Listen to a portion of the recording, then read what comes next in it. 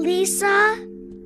Cordy, what happened? I heard it yesterday when I fell off Buckaroo. I was riding him too fast. You should have told me right away. Come on, I'll fix it up for you. There. How does that feel? Much better. Ow! Sorry, I must have squeezed too hard. It's not your fault. It's my tooth. Didn't it get better on its own? I was hoping it would, but it's getting worse.